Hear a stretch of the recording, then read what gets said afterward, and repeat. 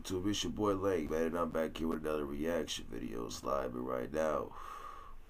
I'm about to react to Forensic Files, and this one's called Hear No Evil. Now, Forensic Files, y'all know these are my favorite reactions to do, you feel me, besides my music reactions and my funny reactions and my story times, you feel me, like, because I always tell y'all, like, these right here, these reactions, you hear the most craziest stuff that these people do to the so-called people they love, or just innocent people that didn't deserve this nonsense to them, you feel me? And with this one right here, a lot of y'all was like, Lane, you gotta react to this episode because it's one of the ones where you're gonna be like, bro, what the, you feel me? So we about to see, you feel me? And just by the title, this sounds crazy, you feel me? So we about to see what happened, you feel me? But before I get started, y'all know, if y'all new over here, make sure to hit that sub button, you feel me? And make sure to check out my other reactions too, like my music reactions, story times, funny reactions, like all that, you feel me? If y'all haven't already, you feel me? And y'all make sure to check out my like Forensic File playlist, you feel me? Because in case y'all don't want to watch my music reactions, the story times, you feel me? Or my other reactions that I do, which I want y'all to, but you feel me? If you don't, you feel me? Then I got a playlist, like, that's with all my Forensic File reactions, like, on there, you feel me? So check that out if y'all haven't either, you feel me? But this, that Forensic Files, Hear No Evil, and y'all know these Forensic Files, we about to chill for the next 20-25 minutes, you feel me? And about to see what happened, you feel me? And let's get into it, slime, let's go, you feel me? So make sure y'all grab your favorite snack, smoke, whatever, drink, whatever, bro, because man, let me fix my t-shirt, bro. Like, my t-shirt coming down, bro. But, you feel me? I got lost because I was trying to fix my, you feel me? But, fix my t-shirt. But, listen, make sure you grab your favorite snack, drink, you feel me? Smoke, whatever, because we about to figure out what happened, you feel me? So, let's get into it, slime. Let's go. Let's get it. And if y'all like, bro, Lang, bro, you look super tired or whatever, bro. It's 3 in the morning, you feel me? So, it is what it is, you feel me? I had to get this out for y'all, you feel me? Because I love y'all, like, it's what we do, you feel me? It is what it is. So let's get it. A woman goes missing. An obvious possibility was an abduction. Police find hints of a secret life inside the victim's computer. The internet opens up a whole new superhighway of suspects. And disturbing evidence in an unexpected location. Something had happened in that basement. They almost look like chainsaw marks. Scientists provide answers that no one wanted to accept. When they introduce you to the chaplain, you know the news you're going to receive is not good.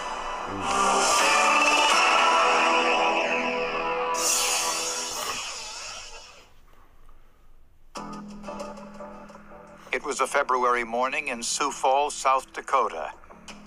A routine workday for JDS Industries, a company that makes trophies for sports teams.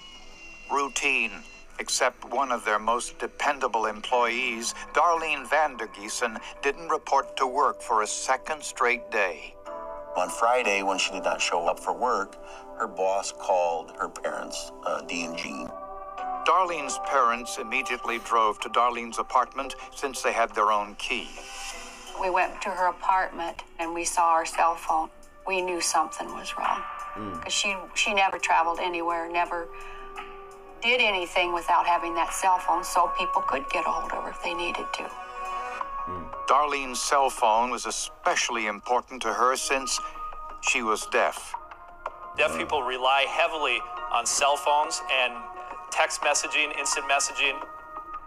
That's their lifeline with the hearing. And that's true, bro. I got a homeboy that was deaf, bro, and that's how, you feel me? You would have to, you gotta have that boy junk turned on max, boy, so he can hear you call, boy, you know what I'm saying? But that's true. World. Darlene's cell phone records indicated she hadn't used her phone for the past 2 days. Police found nothing inside the apartment to indicate foul play. There was no sign of a forced entry. There was no sign of a struggle. There was no overturned furniture or no broken items in her apartment. Later that day, a restaurant employee called police reporting an abandoned truck in their parking lot. The truck was Darlene's. The police were hoping that would be a clue as to who was with Darlene on that night, but no one in the Pizza Hut store remembered seeing Darlene. Darlene's parents told police they were concerned she had been using the internet to meet men. My reaction to her was, I said, oh, Darlene, be so careful. There are so many, excuse the expression, weirdos out there. Nah, moms, you right, bro. That there are weirdos out here. You feel me? Look, bro, I don't do look, man. I don't knock no online dating, but bro, like, there's just been too much that, like, you got catfishes, you feel me, people trying to be pedophile, like, I can't say the word, but that's trying to mess around with, you feel me, underage kids. It's like, bro, you feel me, I just hey, you feel me, I stay off of that, you feel me, I'm from the old school, so I'm for, like, you feel me, I'm from the era where, like, I'm like, we gotta go to the, we live in the same neighborhood, or, you feel me, by the girl or something, you feel me, we not, bro, internet wasn't even for, like, around, like, it just had got introduced when I was coming up, so, like, I didn't, you feel me, but, like, hey, man, online, hey, that's dangerous, you feel me, like, it's dangerous. Investigators took Darlene's computer to the forensic lab, where they used a piece of software called EnCase. Using EnCase, we can run a different type of search. We can either run an internet search or an instant messaging search, email search. We can look at internet history to see what pages were visited and when. The search revealed several troubling emails Darlene had received 10 days before her disappearance. The emails were threatening, but it was kind of in a childish way, kind of very poor English. They were from a woman identified online as... Bro, it don't matter, bro. A threat's a threat. You feel me? Like, it don't matter if it's in a child, bro. A threat's a threat, and it should be taken as such, bro. Like, come on, bro. Like, it don't matter what type of threat, bro. A threat is a threat to me. You feel me? Like... Wendy Smith. Hello, darling. You are a troublemaker. You are ugly and stupid, bitch.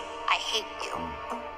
According to Darlene's friends, she didn't know anyone by the name of Wendy Smith.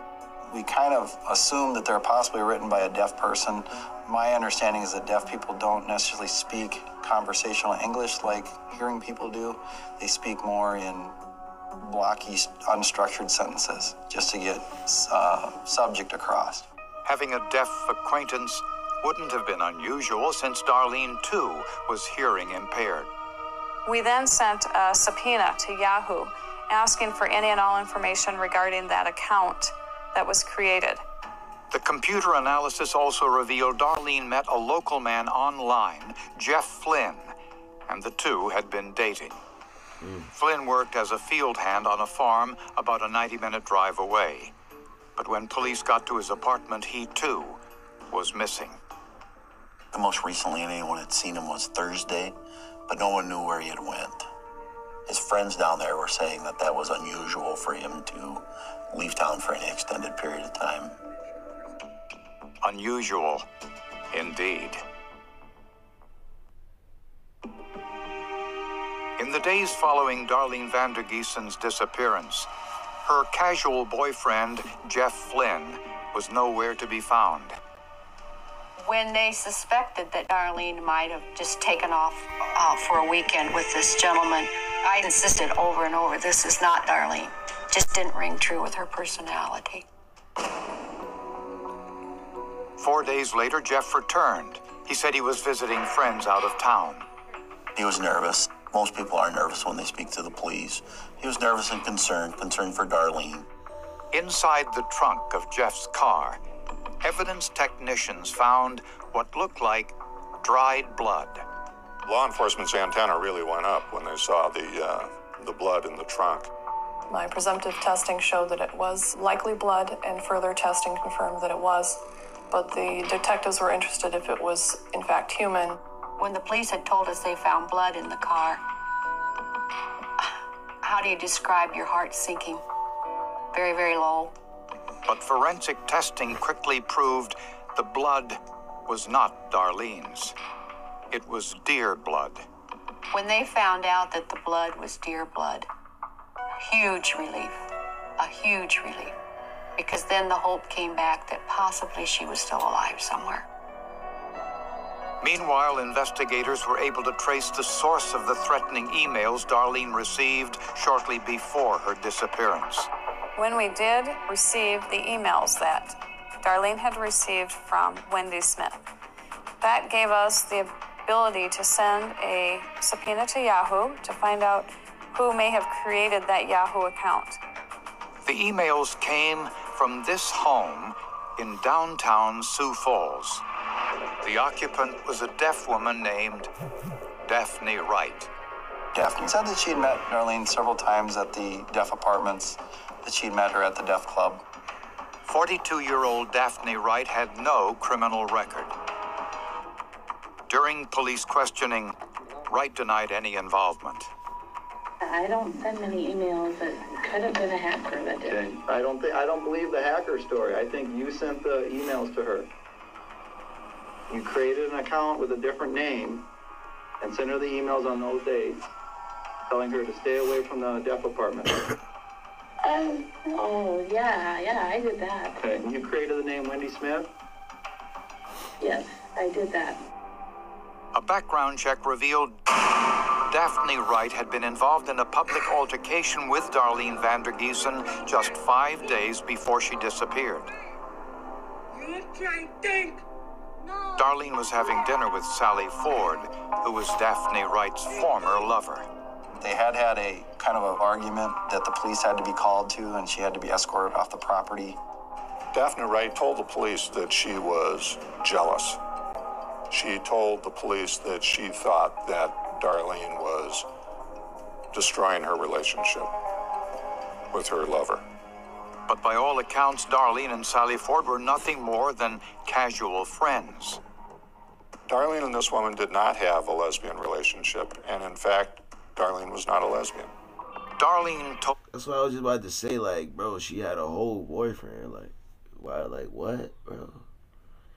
That don't even make sense. You feel me? Like... Old friends, she had patched things up with Daphne Wright after this incident. She said, oh, Mom, she says, we're friends now. We're all made up, and we're comfortable with each other. It's all okay now. But when Daphne Wright was questioned about Darlene's disappearance, the jealousy was still apparent. We've had a lot of problems, Sally and I. Did you think Sally was cheating on you with Darlene? Yes, I thought so, and sometimes she lies. Who lies? Sally. Was Darlene the victim of a love triangle gone wrong? Daphne Wright's whereabouts on the night Darlene disappeared could provide the answer.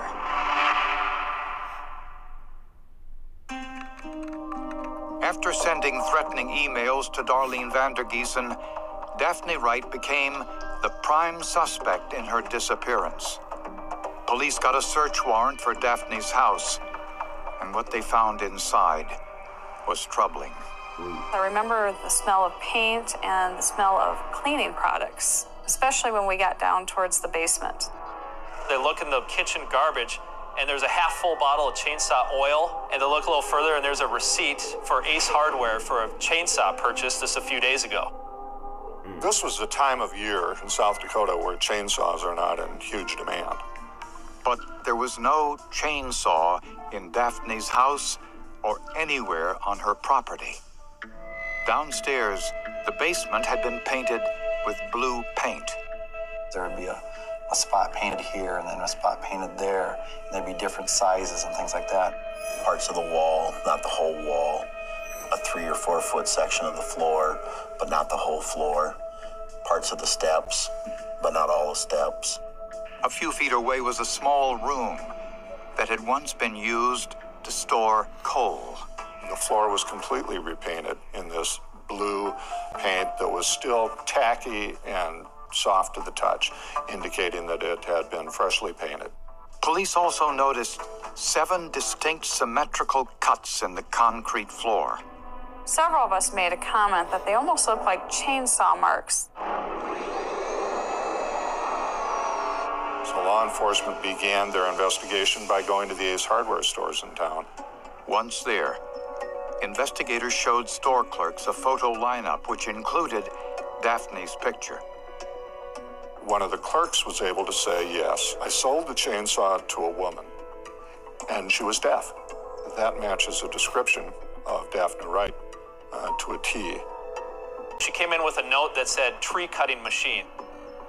And he took her to the wrong section at first because he misunderstood, but then he took her to the chainsaw section. She was very worried about the price, and she picked out the cheapest chainsaw available at the store. Once scientists got into Daphne Wright's basement, they had no difficulty finding even more incriminating evidence on the wooden walls of the cold storage room. We were able to see on the walls that were some very small, tiny pieces of bone and what appeared to be tissue. Investigators collected the tissue and bone samples for analysis and compared those samples to the DNA they obtained from Darlene's tooth and hairbrushes. That day, we were met by a couple of detectives and we were escorted upstairs. And when we opened the room, when they introduced you to the chaplain and the chief of police and all the detectives are in the room and ask you. Bro, so you're telling me, bro, you did this because you assumed something, bro, that you didn't even know that was true? Like, you killed this woman because you, like, bro, what, bro? See, this the type of stuff I be, bro, like, what? She had a whole boyfriend, like, bro, she was not concerned about, like, nah, like, what? She was not concerned about you. Like, I'm, like, what the, bro? Wow, bro. Wow, that's, wow, man, just wow. Just sit down. You know the news you're going to receive is not good. And it wasn't. Nope. Darlene's DNA matched the blood and tissue found in Daphne's basement. She felt that Darlene was coming in between her and Sally. And the only way that she could take care of it was to eliminate her from the picture. But investigators still had a problem. They didn't have Darlene's body. A jury likes a body. A jury likes a murder weapon. And you just never know. You get that one skeptical juror who doesn't see the body, and there's maybe enough doubt for someone to say not guilty in a case like that. In their search, police first checked the dumpsters where Daphne and her neighbors disposed of their trash.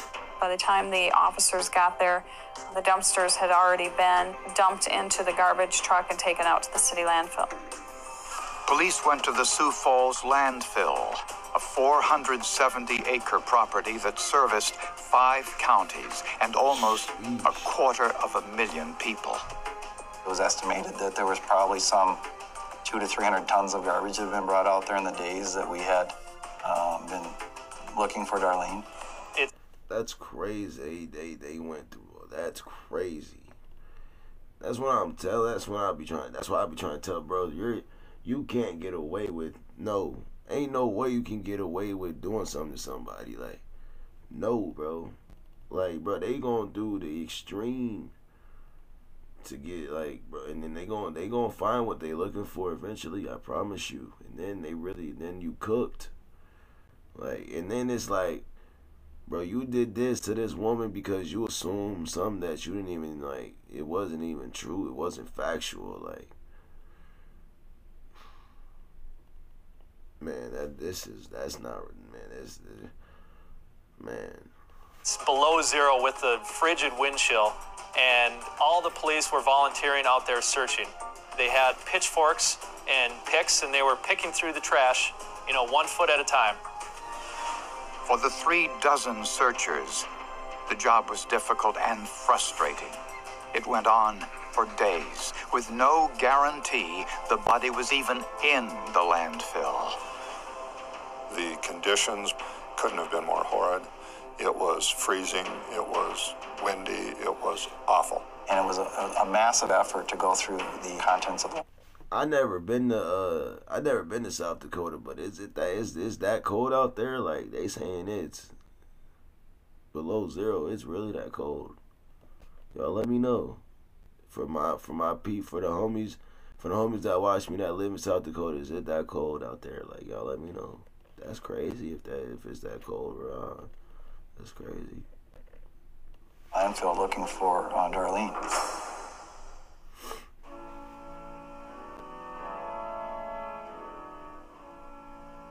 She wanted to bring that little morsel of joy into your life. And every time I saw a photo, I saw a smile, and a big smile.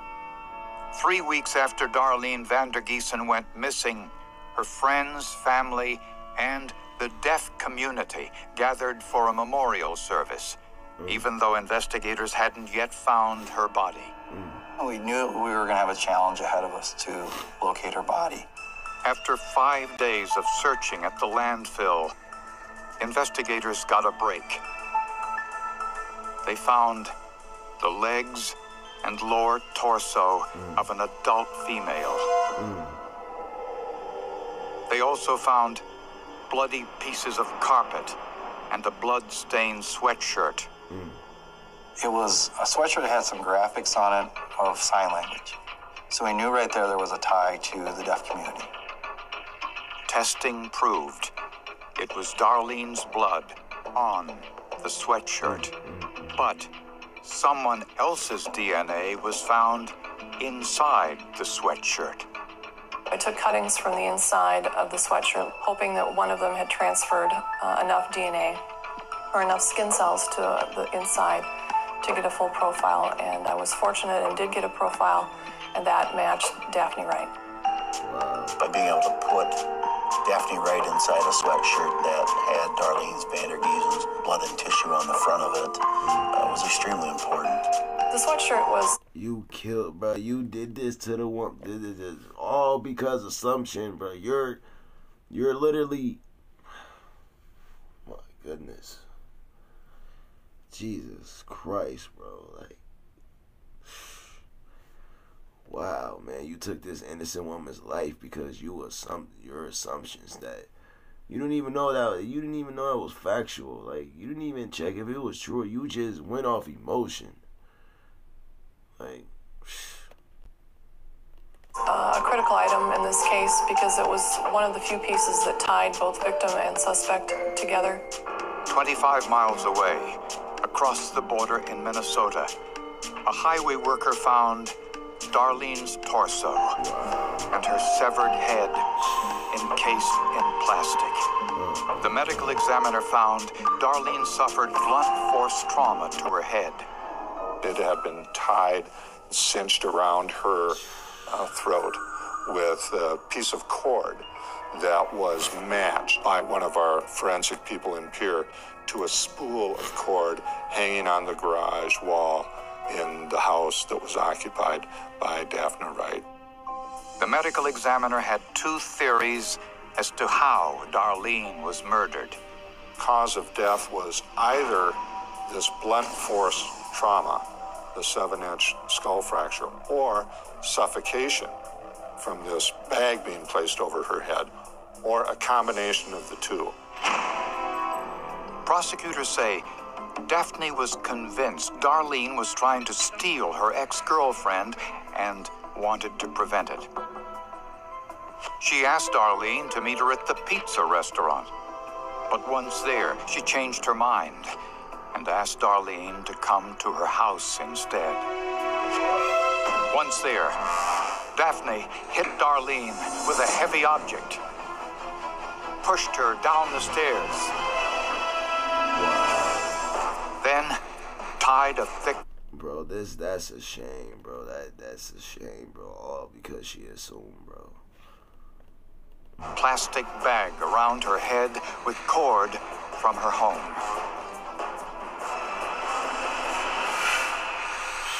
She later bought a chainsaw to dismember Darlene's body.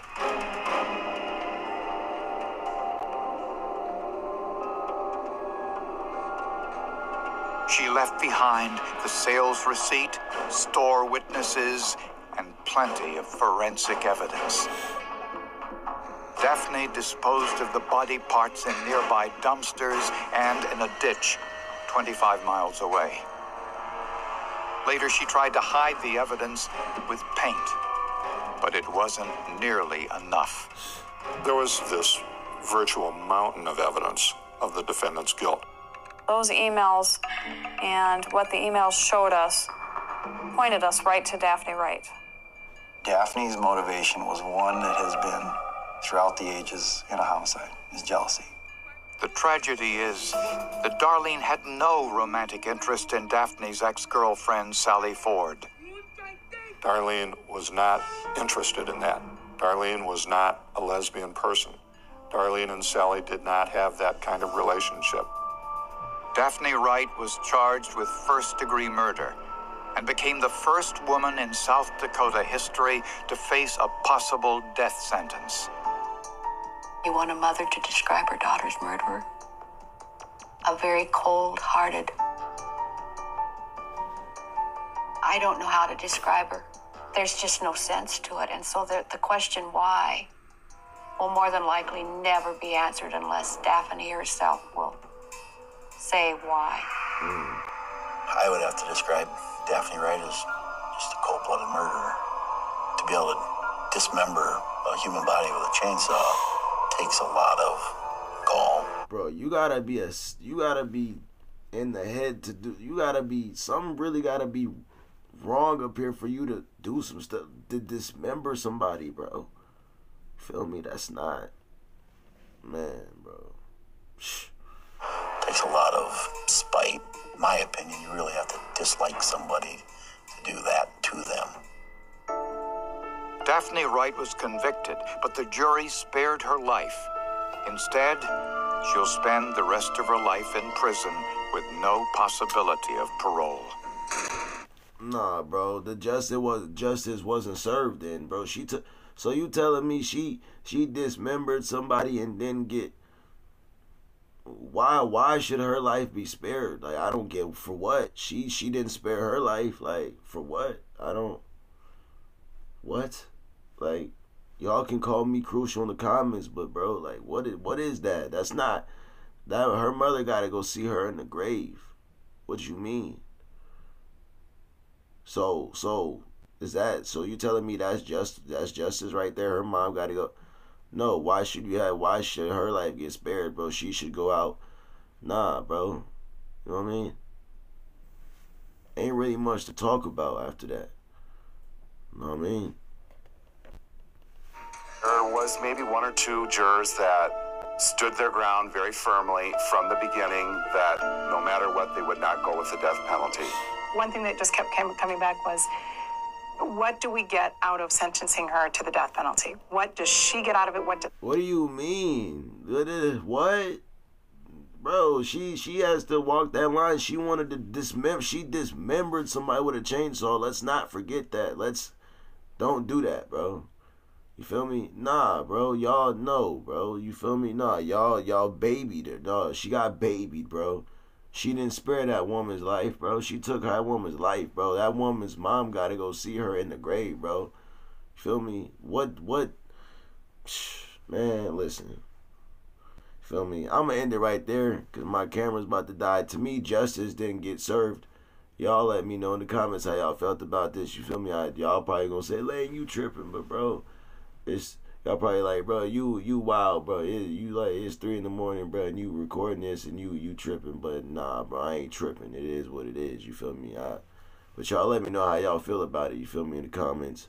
And like I said, if y'all new over here, make sure to hit that sub button. Make sure to check out my other Forensic File reactions.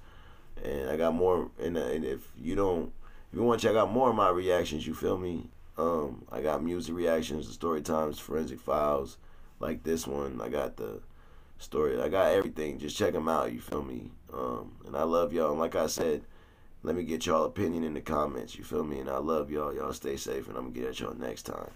already.